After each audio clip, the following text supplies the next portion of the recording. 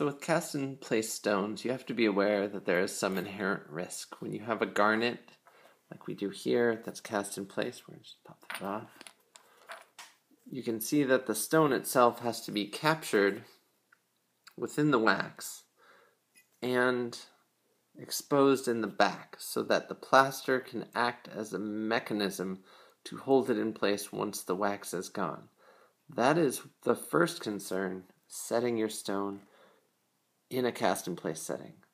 The next concern is how you're going to handle thermal shock. So some stones are lab-grown, do not have any inclusions, and will survive casting in place.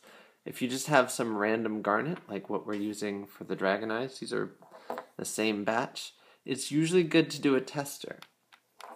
So this is actually the same set of garnets cut by the same person from the same rock, same cut, and you can look closely, you'll see that there are tiny fractures.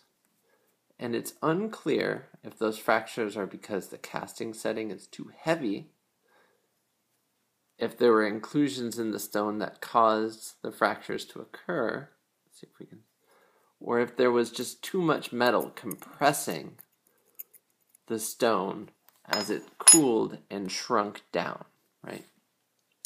So you have to think about the coefficient of expansion of your metal, how thick your metal is, the thermal shock of your metal, and how much of that shock can your stone handle. And then be informed of the decision that, yes, I have in fact decided that I want to risk it and try casting this garnet in place with your ring or your dragon head, knowing that it could fracture.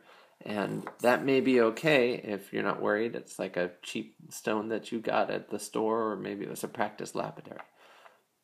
But you do want to check for inclusions, make sure you know about thermal shock, and more importantly, when you're casting stones in place, you're going to ramp them up in the kiln slowly on your normal kiln schedule, but you're also going to make sure to wait until the flask is cold enough to the touch before you quench, because if you quench too early, these fractures right here, come here light, these fractures right here are more likely to form from the thermal shock of molten metal contacting it, followed by the thermal shock of water forcing everything to cool down much faster.